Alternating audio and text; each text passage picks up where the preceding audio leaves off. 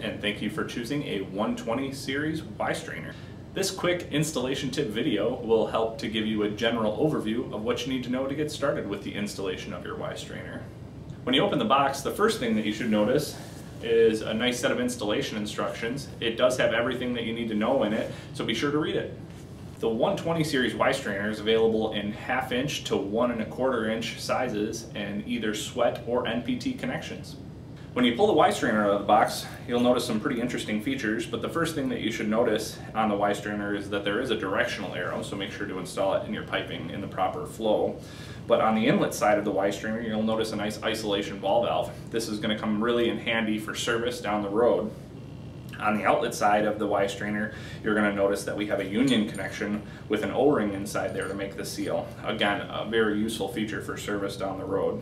We also offer our Y strainers with or without a set of pressure temperature plugs on the top. You'll notice this particular model has 2 brass plugs in it to plug off the holes, but we offer them again with pressure temperature plugs so you can check your differential pressure to make sure that the Y strainer is or is not plugged.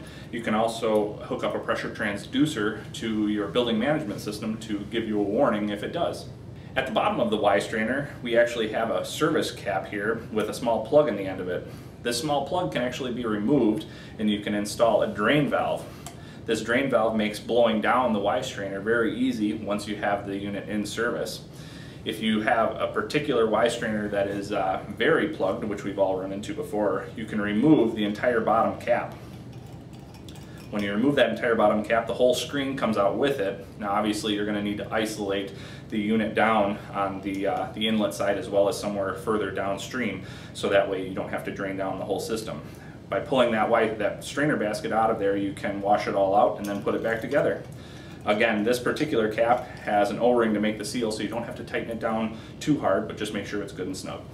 So now you're ready to install your Y strainer, and what you're going to want to do is install it on the supply line just before your heat emitter, like a fan coil or anything like that.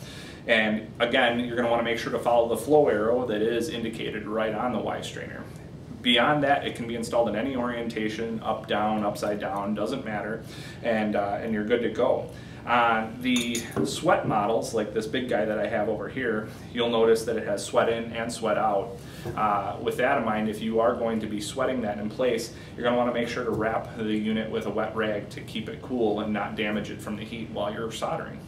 And a last useful tip for you, if you have our Y strainer installed with a blowdown valve on the outlet side of it here, while the system is pressurized and full of water, you can actually close off the inlet ball valve there, remove the cap on the blowdown valve, and open it. This will allow you to back flush the strainer basket that's inside the Y strainer.